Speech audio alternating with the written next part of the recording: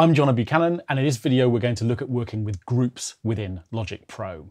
Groups allow us to perform tasks to multiple audio streams all at the same time. And what we're going to see is that they're very useful for editing, for mixing, and actually for a range of other tasks as well. Let's have a look. So firstly, let's just hear the piece of music we're going to be working on.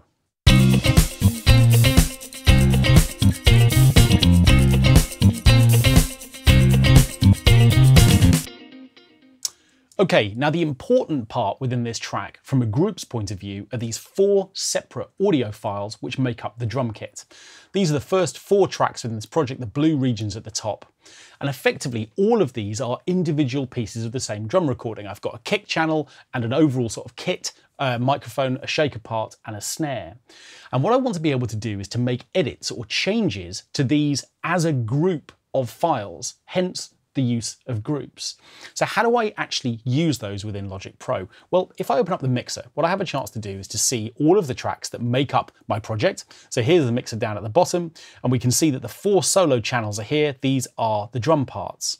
So what I'm going to do is to select all of them.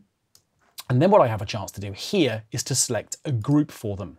Now at the moment you can see that there is no group selected. In fact, I haven't set any groups up for this project yet, so we're doing this completely from scratch. So what I'm going to do is to select group 1, and immediately you can see that the number 1 is inserted on all 4 of these tracks. Okay, well, number 1 isn't terribly helpful. What I actually want to do is to label this as drums. And you can see that I'm doing that over here in the little groups pane that's been created the moment I create a new group. So having named it, what I'm then going to do is to open up the settings for this group. And what we can now see is some of the parameters that are going to be controlled when we create a group. Now what that means is, effectively, if I make a change to any individual mixer channel strip or any editing for any of these parts, it will apply to all of the other tracks that are assigned to the same group. Now to make sure that that happens, what I'm going to do is to click editing. It's one of the parameters that I'd want to have be controlled in this way. And what we can see if I come out of solo mode for a second is just how valuable that is. Let's suppose I decide that what I want to do is to make the little fill that's happening at the end of bar 5 also happen in bar 3. Well, without a group, what I need to do is to select all of these audio files and click to make the cut where I want that to happen. But because I've got groups enabled, all I have to do is to click one of them and that edit will be applied to all 4 tracks, which means I'm not constantly trying to select lots of audio files at once. Now, within the context of this track where I've only got 4 audio files and they're all next to each other within my mixer arrangement, it's not too big a deal for me to select just 4 tracks and make sure they're all highlighted before I make a cut. But of course, what I might do is to go and add more tracks to my drum group later. Much further down within my arrangement, I might add a shaker part or some congas or something else. And what I can do is feed those into the same group, and even when those tracks aren't next to each other, they'll be affected by the same edits, the same cuts. So the advantage there is really clear. What I now have a chance to do is to say, okay, well, what I also want to do is to cut at this point here, and then what I'm going to do is to cut here, and now I'm in a position to throw away this piece of audio. And again, because all of them are selected, I only have to pick up one of them and all of those regions will come into place and we're in good shape for me to make that edit. And of course, I can then make adjustments to this audio to drag back and sort of fill in the hole that's created by the way that I've made that edit happen. So you can see that every time I click on one individual audio file, all 4 are selected because they're grouped together. But I can do more than that. You can see that before we started looking at groups, I'd set a volume balance between these 4 individual parts, so that effectively, for example, the kick channel is at -8 dB, whereas the main kit microphone is quieter than that. Now, effectively, having created this sort of mix balance that I like, I want to be able to retain that.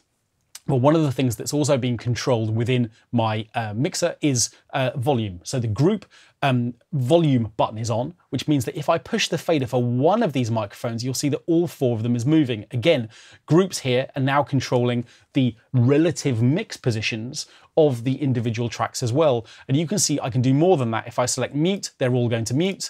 And you can see that the same thing is available to me for all kinds of other things as well. Solo, record sends as well. So let's suppose for a second that what I wanted to do was to select all 4 of these tracks, set up a new auxiliary. I'm going to select bus 2. And what I can then do is to say, right, actually, this is going to be a little reverb. Maybe I can set up a reverb. I'm going to use FabFilter's Pro R just to create a little bit of reverb around this sound on this auxiliary track. And what I then want to be able to do is to say, right, well, all of the sends that I might put in for this individual group, I want those to be governed by the same controls too. So I'm turning all of those on. And what that immediately means is that if I move the control for one of those individual sends on one of the mic channels, then all 4 of them are going to be affected. So what we've got here is a chance to control a whole range of tracks from one track. It's almost as if all of the drums have been folded down onto one channel. And that's incredibly useful when it comes to editing and even to mixing. Now, I know what you're thinking. What happens if I suddenly decide that I want my snare channel to be louder? At the moment, if I push its fader, that's also going to affect the faders for the kick drum, for the kit, and for any other elements that are put into this group. Well, the great thing is that I can temporarily bypass groups altogether by pressing Shift and G. And by doing that, you can see that just for a moment, all of these, whilst they're still assigned to this group, that group has been switched off. And what that then means is I can select my snare channel, turn its volume up, simply by giving this fader a push. And then what I can do is to come back to Shift G and turn it back on again. So what that allows me to do is to temporarily bypass the group to make a change to an individual channel. And remember, that could be anything. If I wanted to make an edit to just the snare drum, again, I could just bypass the groups for just a moment, make that change, and then turn groups back on. So within this video, we've looked at groups. We've seen that what they allow us to do is to configure a range of things which can be controlled from a single channel. By assigning lots of sounds into a group, we can select just one of the sounds within it. We can make edits, we can push faders, we can control auxiliary sends, we can turn on and off mutes, solos, all kinds of things. So groups allow us to control lots of channels from just one.